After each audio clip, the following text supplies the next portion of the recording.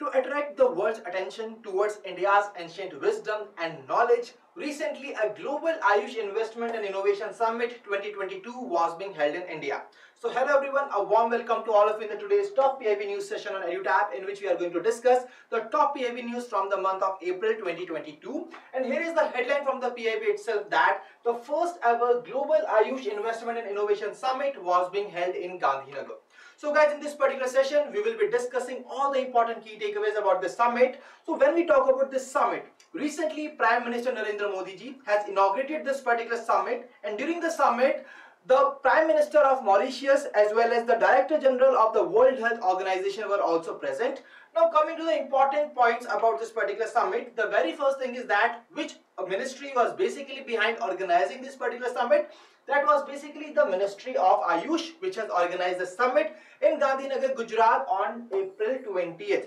Now a question must be popping out in your mind, that why this summit was being released. Basically, this was being organized to uncover the investment potential in the AYUSH industry of India, and with this particular summit, the government of India is aiming to provide a fillip to the innovation, research and development, the startup ecosystem and the wellness industry. Apart from that, this summit is also going to bring together the academicians, industrial leaders and the scholars, so that these three pillars in future can work on this AYUSH sector. When we talk about the important data which was being unveiled during this particular summit, during the summit it was being announced that the trade value of the AYUSH sector in 2014 was $3 billion, and this number has increased around 6 times to the $18 billion in year 2021.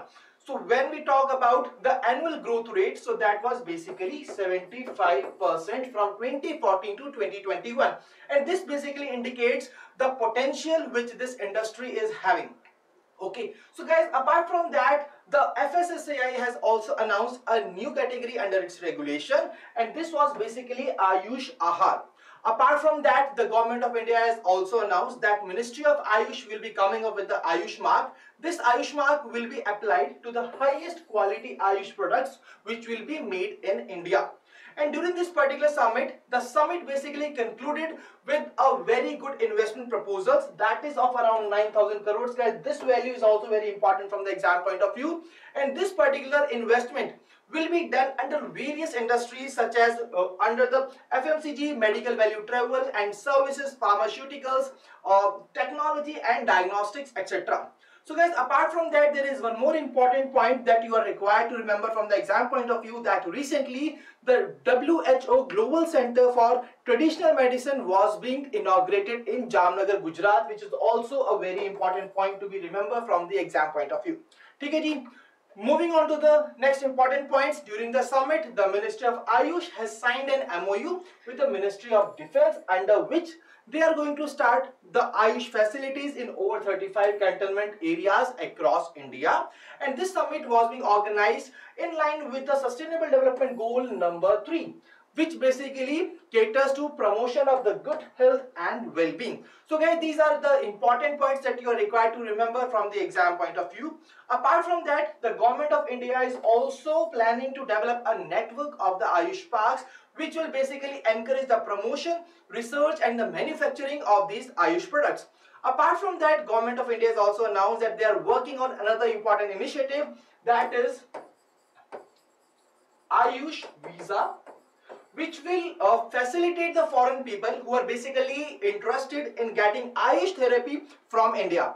And guys, there is one more important point that you are required to remember, that is during the summit, Prime Minister Narendra Modi ji has announced that India is a treasure trove of herbal plants, and these herbal plants were being referred as the green gold by the Indian Prime Minister. So that's why this also you are required to remember from the exam point of view. So now let's move on to the question, the practice question on the Global AYUSH Investment and Innovation Summit. And what you are required to do, you are just required to identify the correct statement in relation with this. So always what you are required to do, you are required to just focus on the keywords. So here the very first statement, the keyword is the Ministry of AYUSH, which has basically organized the summit in Gandhinagar, Gujarat. And in the second line, it was basically given the aim of this particular summit. In the third point, it was basically talking about the MOU which was being signed between Ministry of AYUSH and the Ministry of Defense. So guys, as per our today's discussion, all these points are correct in terms of this particular summit, and that's why the right answer will be option D, that is all of the above. Now moving on to the next important news of the day, that is recently under the Azadi Ka Amrit Mahotsav, a campaign, an inter-ministerial campaign was being launched. The name of the campaign is Azadi Se Antoday Tak, and guys, this is a 90-day inter-ministerial campaign. So all these important points are basically given in the headline itself.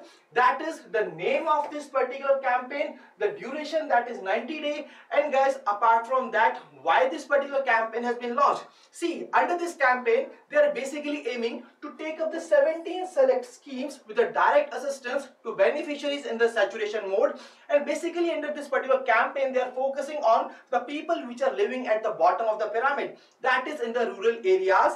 And guys, the participating ministries and departments will be reaching out to these persons which are basically living at the bottom of the pyramid in the rural areas. Now the question arises in your mind that what are the different ministries under which these 17 schemes are.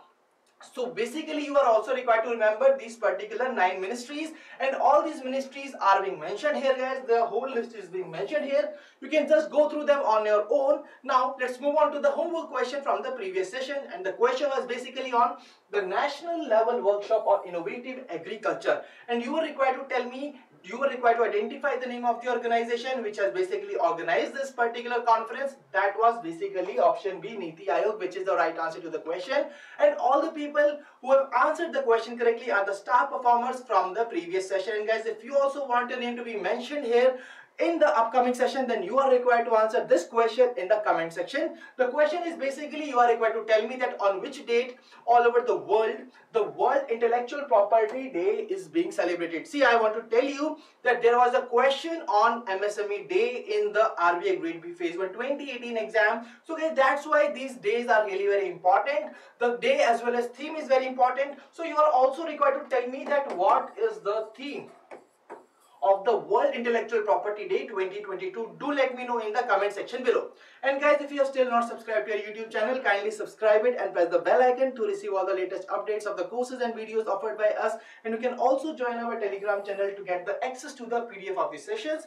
To join the Telegram channel, kindly click on the link given in the description below. Now there is a good news for all of you. We are running a weekend sale in which we are offering 40% off plus additional 10% off on our various courses. The name of the courses has been mentioned here. This is basically a test series Maha pack for the RBI Grade B for Phase 1 plus Phase 2 and also for only Phase 1 as well. But in order to avail the particular discount, you are required to use a code that is weekend, which is only valid from 29th April to 1st of May 2022. So do not forget to avail these particular discounts. And guys, this was all from the today's session. I hope that this session was useful and fruitful to all of you. If you are having any queries, you can drop us a mail at hello@edutap.co.in, and you can also call us at 814-620-7241. So thank you for joining us. Wish you all happy learning.